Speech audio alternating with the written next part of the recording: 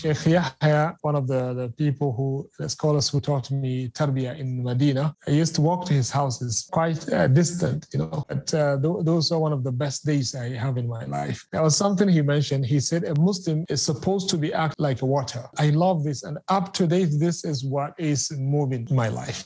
He says a Muslim should be acting like a water. He said if you see a water that is coming up, from a hole, the water is going up like this. If you block this hole, the water will never fight you to open it again. You open another possible door. You block that door, you open another one. You block that door, you open another one. Very peaceful way. SubhanAllah, I see that if I'm going to do this in my life, SubhanAllah, you will rarely fail in your life. You will rarely fail in your life. You will never excuse yourself.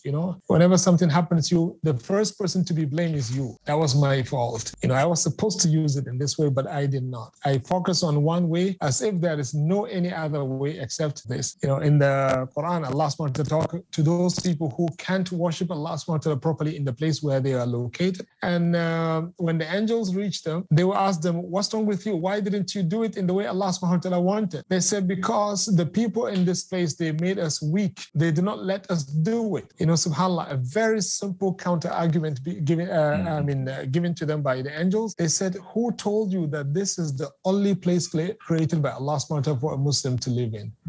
Why didn't you go somewhere else? So I look at it in the bigger, perspective. Why can't I look at my life in this way? If I cannot do something now, why can't I move it to another time which I feel more comfortable? Because the idea is to have it being done perfectly. So now I cannot do it, move it to another time which it is very possible for me to do it effectively.